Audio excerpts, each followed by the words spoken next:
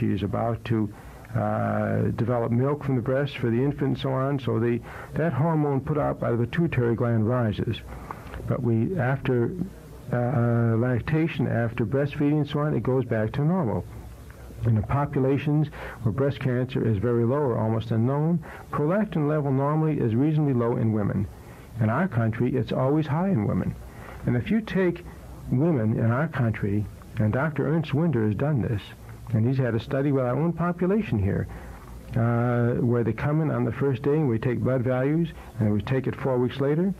Dr. Winder has found if you take American women on the normal high-fat diet and they have high prolactin levels, you put them on the low-fat, low-cholesterol diet, and in a very short time, the prolactin levels drop down to that of Japanese women. That is, since Japanese women only have 10% of the rate of breast cancer as U.S. women, in effect, you've dropped their breast cancer risk 90% by changing their diet.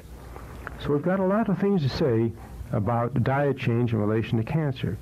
Not only colon cancer, not only lung cancer, which we always thought was strictly caused by cigarettes, and now we see how important it is to drop cholesterol level, but also in breast cancer.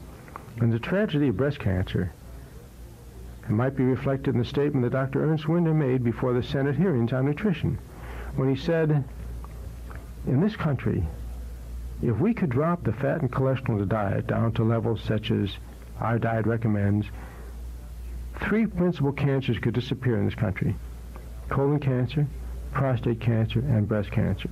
And breast cancer is the number one cause of death in women 35 to 55 years old. It's such a tragedy that we have to wait for these deaths and the suffering to happen before we make dietary changes.